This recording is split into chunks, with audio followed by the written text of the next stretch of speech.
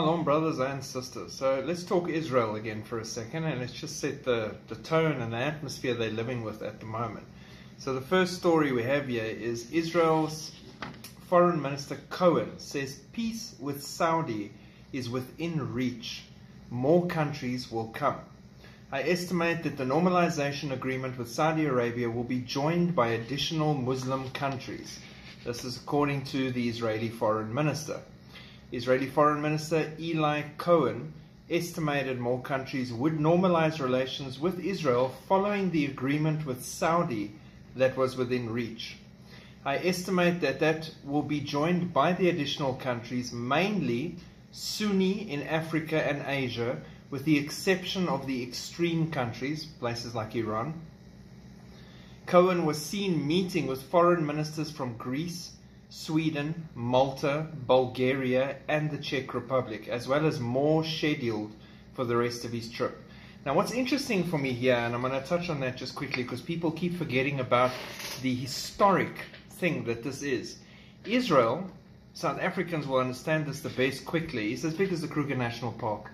It's tiny in the grand scheme of things. I did the short where I showed you my world map and how small it really is.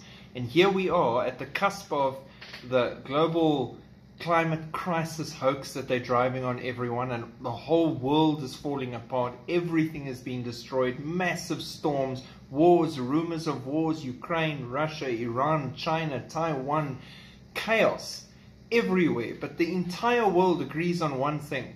We need to focus on Israel. Israel. That's like saying there's a 20-car pileup on the left-hand side of your house, but we should really focus on the glass of water in the backyard because it's an important glass of water. That tells you this is all straight out of the Bible. This all proves that the enemy's focus is on what belongs to God, and he needs to wipe Israel out before the end of time, because then he can make everything null and void, and he won't get that right. So again, the entire world right now, in the midst of all their so-called crises and stress points and everything that they've got the talking heads talking about, Israel stays top of the charts. And the aggression and the hatred towards Israel and the Jews and the Christians, by definition with them, is rising by the hour, not even by the day anymore. And that's the climate. And in that climate, they've got to push for peace, and all the countries are queuing to have their 5-minute conversation with Israel. Next one. Israel's Netanyahu to meet with Biden in New York. Location is seen as a sign of US displeasure. They're not meeting at the White House. They're meeting on the sidelines of the UN General Assembly as a sign of displeasure towards Netanyahu being in power and not one of his cronies from the left that he would have preferred be in power. So really, who gives a... really, why bother? We really don't stress about what Biden thinks about anything. America is not even impressed with Biden. So why do you think your show of displeasure and moving this to the sidelines of the UN General Assembly is going to freak Israel out and be a slap in their face? It is a public show to the enemies, though, that Israel and the US are not sitting together anymore or having each other's backs in that sense. Netanyahu had been a frequent visitor to the White House over the years, and Israeli leaders are typically invited within weeks of taking office. Meeting at the White House symbolizes close relations and friendship and honor, and the denial of that shows exactly the opposite, said Eitan Gilboa, an expert on US-Israeli relations. This is not going to be a pleasant meeting, Gilboa said. It's going to be a sour meeting. The White House was tight-lipped ahead of the meeting on Wednesday, declining to offer any details on the agenda, although we can guess. Biden administration officials have repeatedly raised concerns about Netanyahu's contentious plan to overhaul Israel's judicial system, and that is one of the main topics to come up. Again, what right have you to meddle in Israel stuff when you can't even run your own country in America properly, and you're doing a really good job of destroying it? The White House said Wednesday's talks would focus on shared democratic values There's not much of that left with the way America's gone. For a more stable and prosperous integrated region. New World Order, one world, everybody working together. The meeting comes at a time of cooling ties between Israel and the Democratic Party. Biden administration officials downplayed that the meeting is being held on the sidelines of New York and not Washington. Netanyahu expected to eventually get a White House invitation, though timing of such a visit would depend on how Wednesday's meeting goes. Topping Netanyahu's wish list will be discussions on U.S. efforts to broker the deal establishing full diplomatic relations between Israel and Saudi Arabia.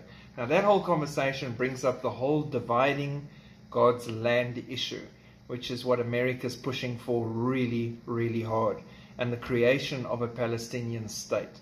That's all part of this discussion process. And I think Netanyahu will probably bite if he gets what the Crown Prince was speaking about in his pre-meetings, that Israel controls the Temple Mount and looks after it as a place of worship for both and all three.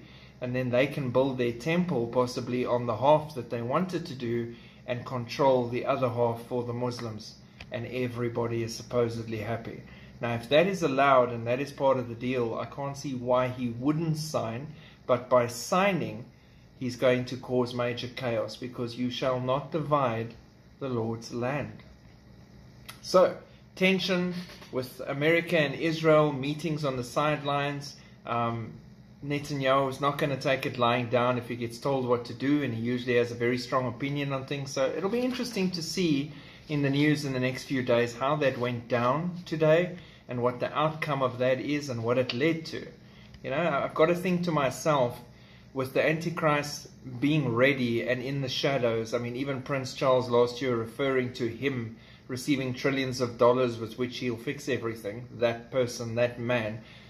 Is Netanyahu going to meet with this person without even realizing it? This up-and-coming leader that no one's talking about, that's in the shadows getting ready to step forward once we're removed and we're gone?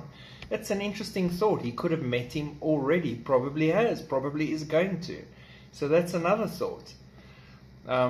If you were at the UN General Assembly right now, I am pretty certain that man is there. Then, the climate in Israel at the same time right now, while this whole summit is going down. Police are urging gun owners to carry at synagogue as terror alerts have spiked in the high holidays. We've just had Yom Teruah, the blowing of the trumpets or the shouting day, and we're heading straight towards Day of Atonement with the 10 days of awe worked into that. We've discussed that on my previous video about Rosh Hashanah Yom Teruah. So look at that again if you missed it. And these high holidays leading all the way to Tabernacles is all building, and they are threatening more than they've ever threatened before, which they always do. No Israeli has ever threatened. No Jews make public threats and call on all other Jews to get ready to attack the Muslims every time they have a feast. But the UN still picks their side every single time. But we won't go there. Police on Monday encouraged licensed gun owners to carry their weapons to synagogues over the holiday period, as the security establishment has registered a rise in terror alerts in the lead-up to Yom Kippur. Police said in a statement there have been a 15% increase in terror warnings compared to the 2 months before the holidays, and security forces were on heightened alert.